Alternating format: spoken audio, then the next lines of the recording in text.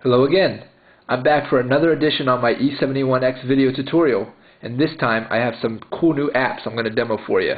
So first off, let me go ahead here into my main menu, and as you can see here, I've created a separate folder that I've labeled my apps folder so that you can see all the additional apps that I've downloaded.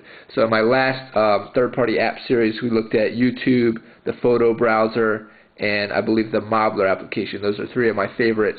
Now, two more I'm going to go over today is Google Maps and Skyfire. Skyfire is a brand new one for the E71x because of the new software that was in the E71x.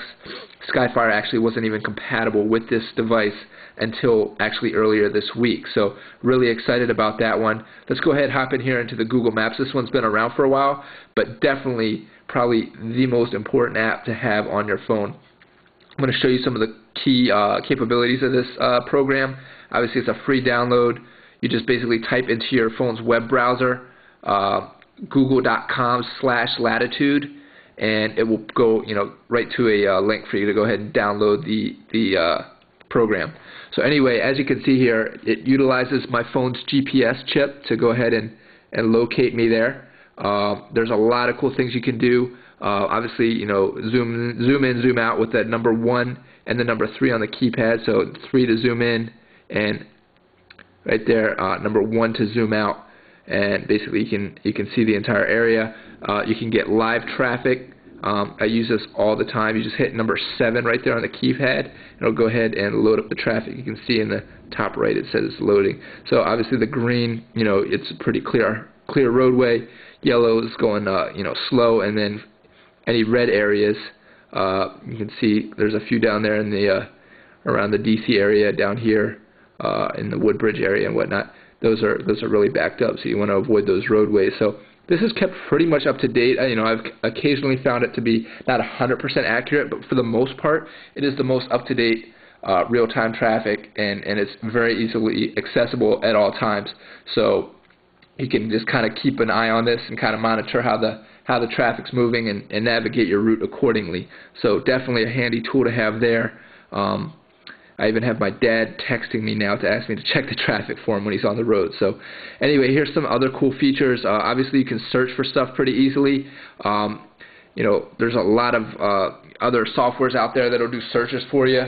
But so far I found Google has the most complete database and easiest and quickest to find stuff. I've done races against other programs. So just for example, if I want to find an at&t store nearby, I've just gone ahead and entered that in. That was a recent search I did, and as you can see, it'll just go ahead and start pulling up a list. I can see where they are on the map, or I can just go ahead and see it on the list. I can select for details right here. It gives me the option to call directly from this link, get directions. I can automatically send it as a text message to a friend or family member. Let's say it's a restaurant and I'm going to have them meet me there. That's a real quick and easy thing to do. I can even save favorites. So, my favorite points of interest that I go to on a regular basis, it'll go ahead and mark those spots for me right on the map and save them for me. And then also I have the option to save it as a contact in my address book. So, if that's something that I'm going to be calling on a frequent basis, just a quick and easy way to add it into my address book. And now, this is obviously just the at&t store, so if I right arrow over, it gives me a few details here. Now, if it's a restaurant or something, you might actually get a chance to see some of the reviews and things like that, and some of the ratings. So, if you're searching for restaurants and you're out of town, pretty cool way quick and easy way to find, what restaurant might be good and which ones to avoid. So, let's say I'm going to get directions here. It'll default to do by my location, my current location. Of course, I can set that to be another location if I prefer, and I can choose my transit method to, if I want to do, what's it called, by car, by walking, or by public transportation.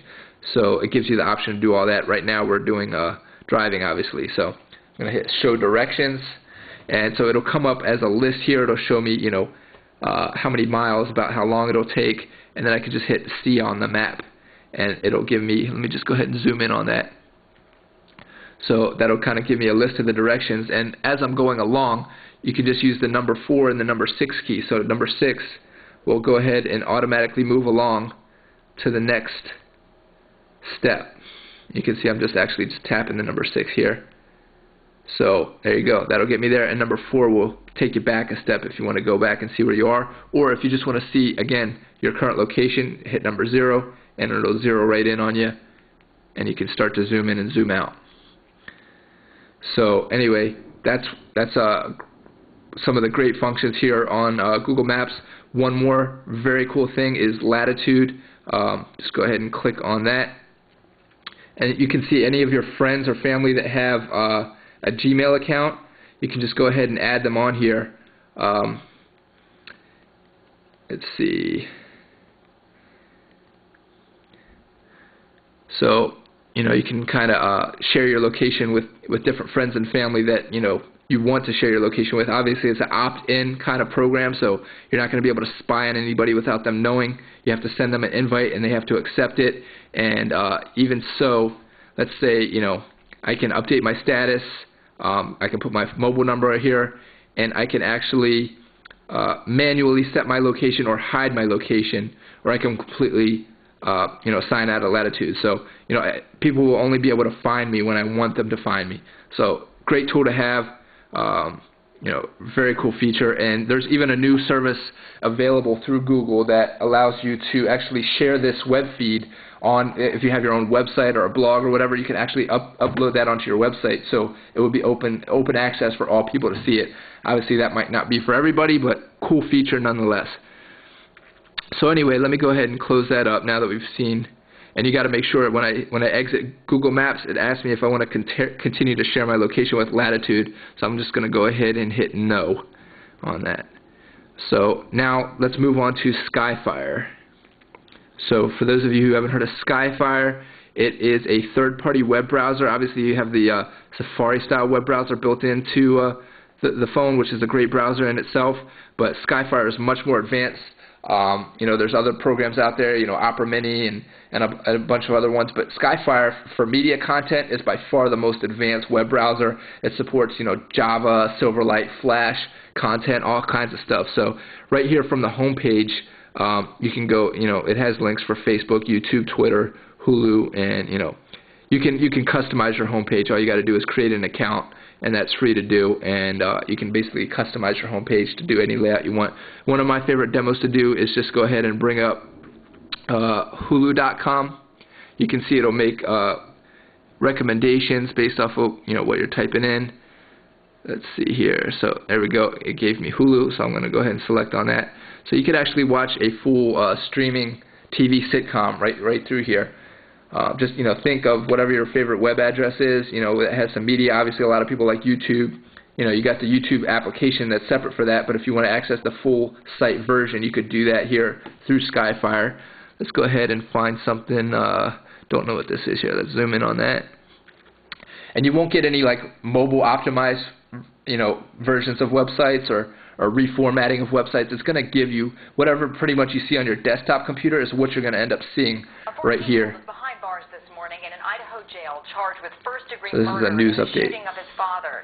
And you can actually use the number 3 to zoom in and number 1 to zoom out, kind of similar to the Google Maps.